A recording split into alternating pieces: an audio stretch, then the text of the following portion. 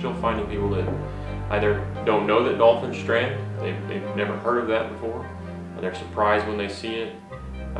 They're surprised to hear that there's actually an organization that comes and picks them up, and they'll want to know, why did it die? What caused it to die? And so in any given year, when you can tell the cause of death for a bottlenose dolphin in our state, anywhere between 50 to 60% of the mortality is usually attributable to a human activity.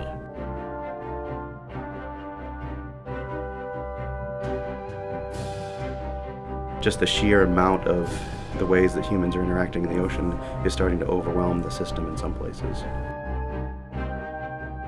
A lot of people might say, well, maybe you should let nature take its course, but if our actions are causing some animals to die off, then we should do our best to help the ones to gain life.